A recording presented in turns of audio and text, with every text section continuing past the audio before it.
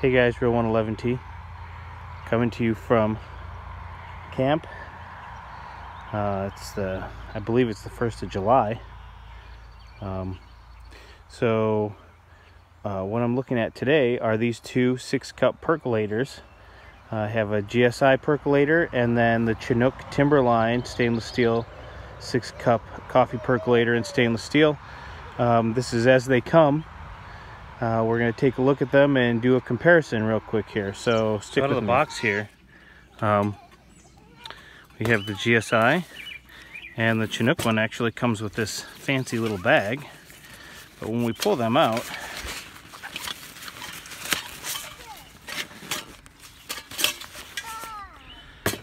we've got a very similar looking unit here.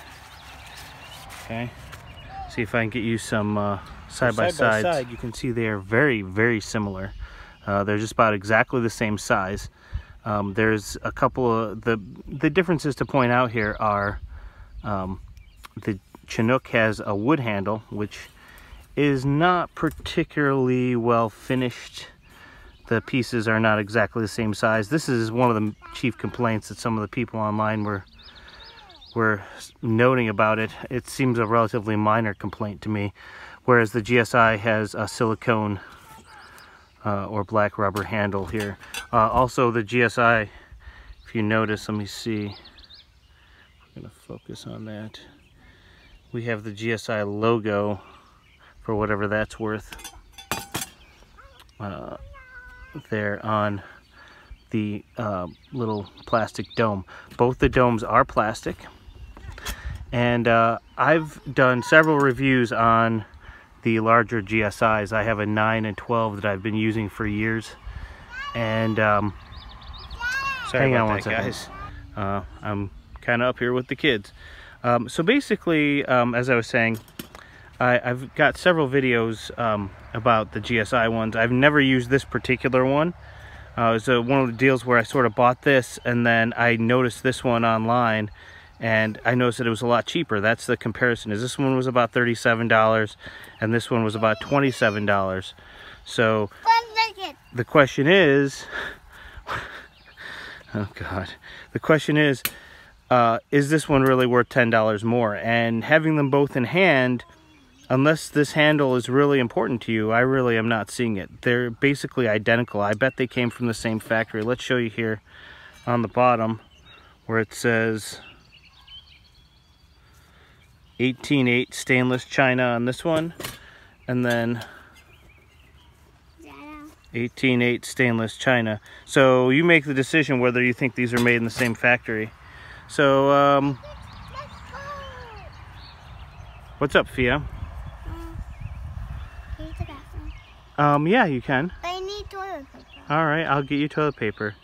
So opening them up, they both have stainless steel guts. The GSI one comes with instructions,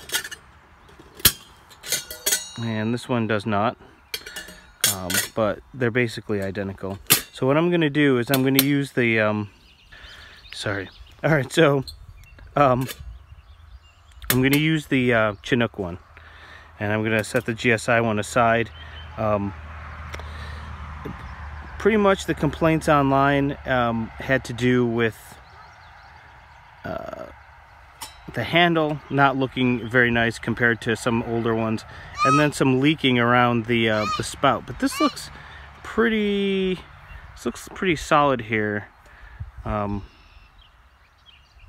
know if that's going to focus there. The weld there looks pretty good. I suppose, as with anything, you could get the occasional bad one, but I'm gonna set this up here on my Trangia 25, and I'm gonna make some coffee because I need it.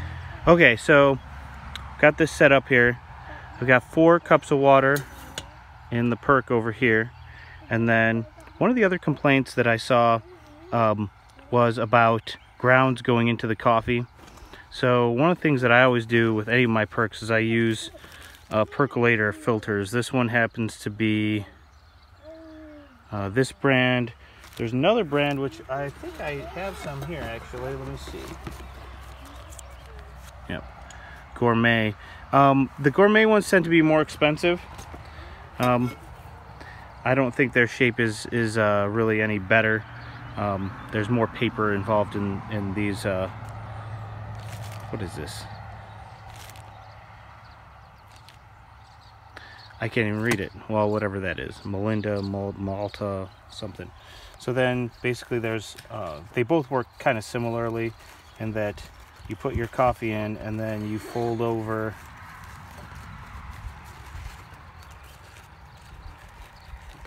the 4 other spots. You put this on and then definitely still put this piece on because what the function of this piece is actually when the water spills over, it actually spreads out and then drips through all the holes evenly. Okay, so that you're actually getting drippage from not just in the middle. So then that goes in there, this goes in here, and then this is gonna go on here. I'll get that lit up and then we'll get some video of that.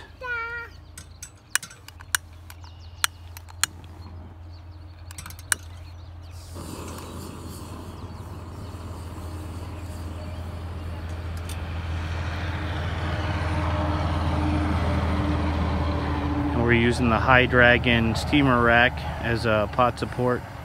Another cool little trick or tip is this coffee measure is actually a formula scoop. So if you know anyone who has kids, they probably will get one of those a week in their formula that they're buying at some point. And you can say, hey, you have any formula scoops? Because I want to use it for my coffee.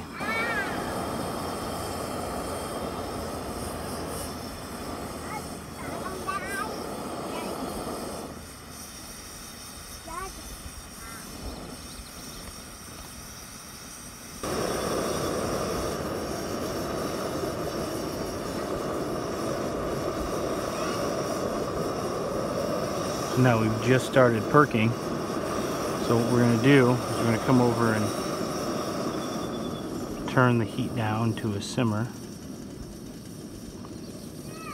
and we're going to leave it for 5 or 10 minutes.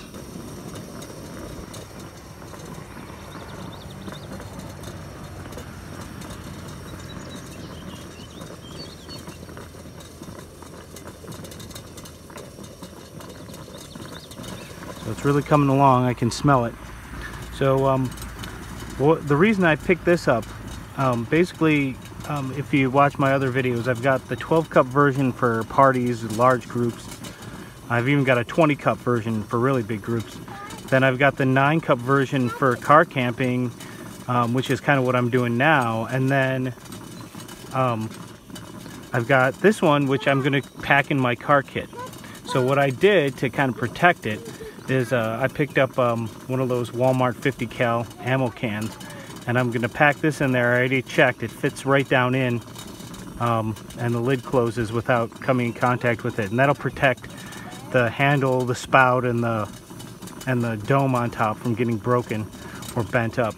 And then I'll have everything I need, including some filters and some coffee creamer and sugar in there, in addition to the pot, so that with just the addition of a stove I can whip up some coffee if I'm ever stranded on the side of the road or I decide to go on an impromptu camping trip. That I'll have that with me. I've also got one of these Trangia Duosol kits equipped exactly as you see it here in my car.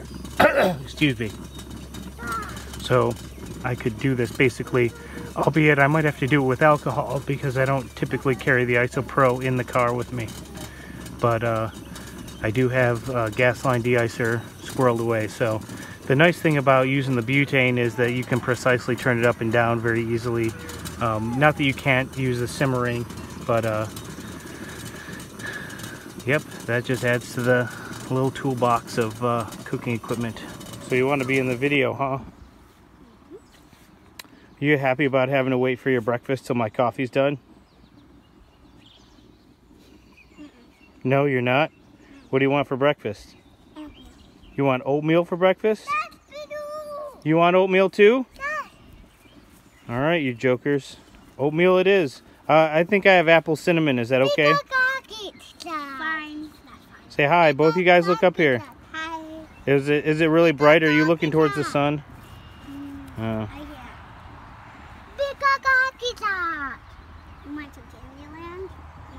So here's kind of an overall our campsite.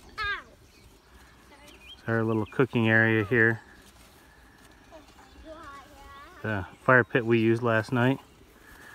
And then all the way down here, there's another couple campsites down there on the property. But we kind of like this end. All right, our timer just went off. So I'm gonna turn that off here. Got my GSI, I think it's called Infinity. I'm not sure. Another complaint people had was the coffee coming out, not coming out of the spout, but I see this here. Yeah, you kind of have to hold that there. I don't know, maybe they were just pouring it too fast.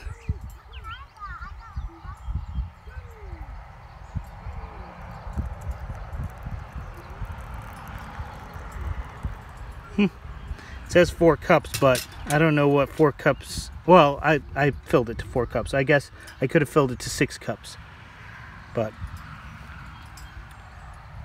I guess I do have a little left in there.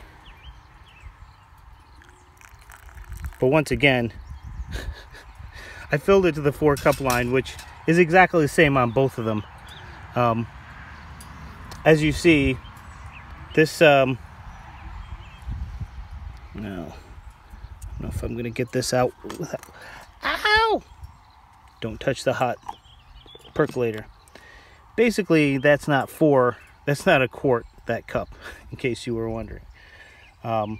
So they must be using some other, you know, kind of smaller cup measurement, which I guess some of these percolator companies do. But I'm gonna enjoy this. Thanks for watching. The other great thing about using the paper filters is you end up with this sort of a paper plug of coffee ground, so the cleanup is pretty easy. So I just dump that in the garbage, and as you see, I don't know if it'll focus, but there's really not a whole lot of grounds in there whatsoever. So obviously sometimes it doesn't work quite that well, but basically all you really need to do is rinse this all out and it's ready to put away. So oatmeal, huh? Thought they were gonna make me make something hard. So here for Mark Rogers, here's an old school measuring cup. Ta-da! That I happen to have with me. Turn that heat up. We'll make some oatmeal. All right. So looks like we're ready to put in the instant oatmeal.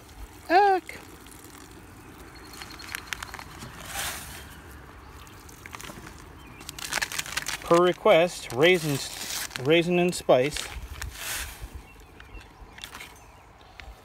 So, get my spoon.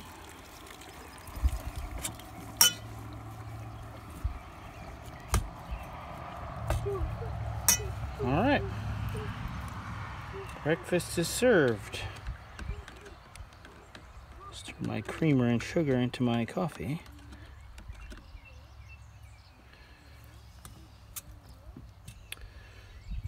All right. From camp. Thanks for watching. How's the oatmeal? Good. Good? Yeah. We gotta find Flint's shirt. Because I don't think he has another shirt. Oh. He's got a lot of shirts. How's the oatmeal though? Good. It's a raisin and spice. I love it. Oh, yeah. That is some Perk coffee. It's not bad. So if I had to choose between the Chinook and the GSI, I don't know, it would be close. You know, and Chinook has all the different models that the GSI one has as well. However, the price there isn't such a disparity in price in some of the other models. So I might be tempted to go with the GSI with the larger models. But for that 6-cup model, it's kind of a hard sell for the GSI. It really is. And I haven't even tested that GSI one, but as I say, in the hand, the construction seems like it's exactly the same. And I have a lot of experience with the other two, the 9 and 12 cup GSIs. So I'm pretty confident that that it would basically perform exactly the same way. So for what it's worth, and this is an excellent little mug to have with you too. So this is getting like Lord of the Rings. There's a whole bunch of endings. But thanks for watching.